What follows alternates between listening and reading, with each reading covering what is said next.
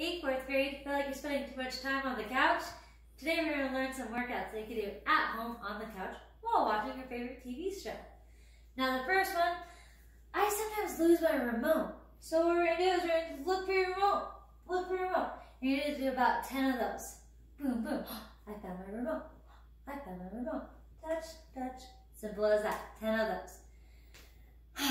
Now, another thing we're going to be doing is we're going to be standing up. We're going to stand. And then go back down. And then we're going to stand, and then go back down. We're going to do that again about 10 more times. We're standing nice and strong, and then sitting down. What a great workout. Alright, next one, when you're sitting down watching your favorite TV show, you can lift one leg up and squeeze. Lift your next leg up and squeeze. And remember, 5 to 10 on each leg. Super simple, but helpful.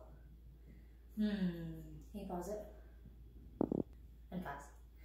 Last thing we're going to do is we're going to do push-ups to get our arms nice and strong. We're going to do a 3/4 push-up. You can go on the side over here. And you're bend, and then come back. And again, we're going to do 3 to 10.